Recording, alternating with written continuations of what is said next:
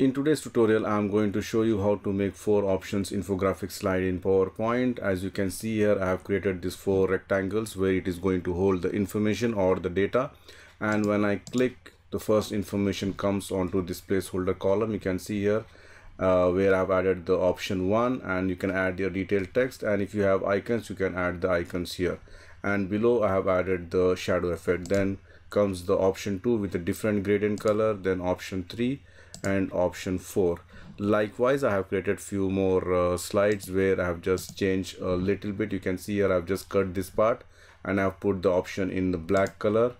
You can see here this is option 3 and option 4, and then you can give some kind of a shadow effect also. You can see here I've created some shadow effect. So whichever way you like, you can use this particular slide or the presentation. So let's see how to do this in PowerPoint. Add a new slide and change the background to any gradient fill color. So in this case, I have used white and aqua color combination. Then go to insert shapes. From the rectangle, select the second one, which is the rectangle rounded corner.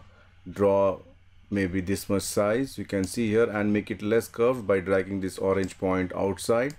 And shape outline, make it no outline, and shape fill, you can give any color. Let me just give a gray color. Then I can change this to white.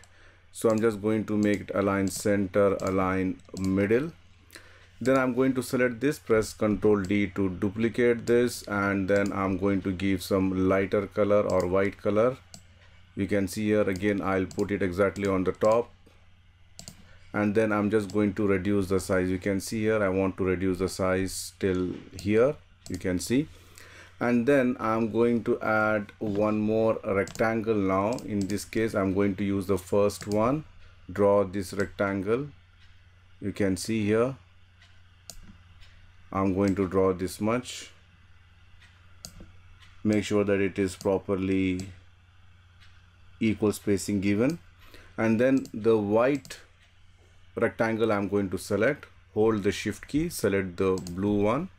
And under format merge shape, you can just do a subtract, so you end up getting like this shape, you can see here. Then right mouse click, go to format shape, and I'm going to give this one offset bottom shadow effect, and this color also I'm going to just change this to white,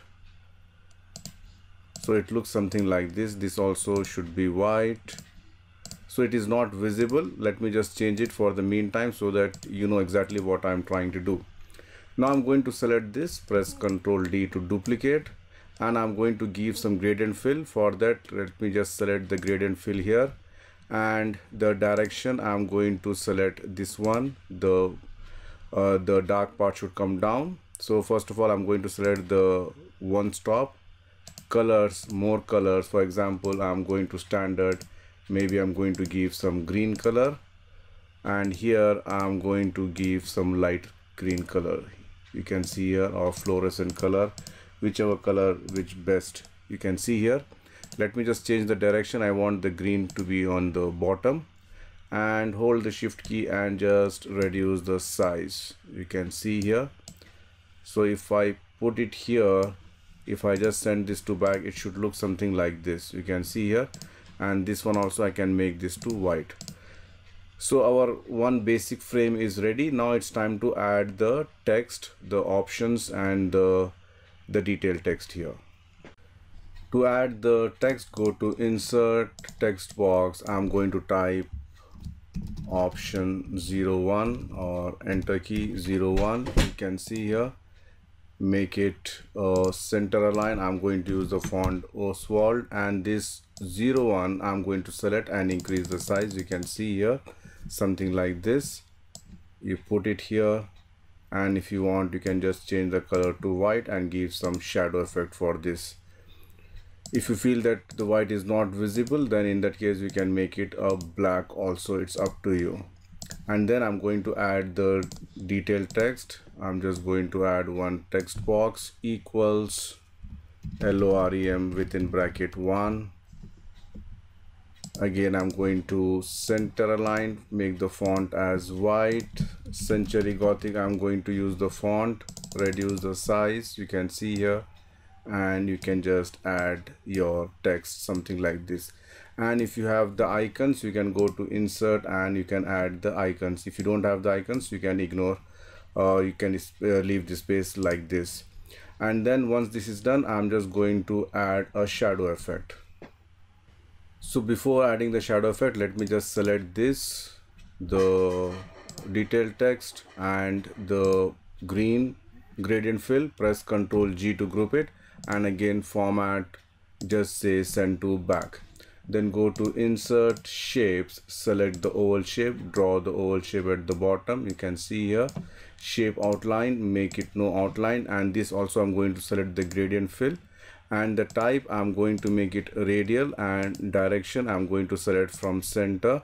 So here this one I'm going to make it a black color. The other one stop I'm going to select the background color and make it fully transparent. You can see here this also you can increase the transparency level a little bit. Then go to effects, under soft adjust, increase the size. You can see here you got the shadow effect. So what I'm going to do, I'm just going to select this, move this side here. You can see here, press Ctrl D. I'm going to add one more. So 4 I'm going to add, and then I'm going to select all and then align it properly in the slide. Then this becomes 2, this becomes 3, and this becomes 4. And then you can select individually one by one and change the color according to your requirement. For example, I want to use some blue, maybe a dark blue here, a dark blue here, and on the top I want to make some light blue color. You can see here something like this. So it's up to you which color you like to use. You can just change the color according to your requirement. Now let's do the animation. So go to the animations tab, enable the animation pane. I'm going to select this one and just say fly in. Fly in, make it from top. You can see here from top it comes something like this. Double click this, you can increase the bounds and a little bit and click OK. So it comes something like this. So I'm just going to select this one, double click the animation painter, click on this. You can see here how it comes, and press the escape key. Now let me just play. It comes something like this. So it's easy. You can use any text or any information you can add on these particular rectangles.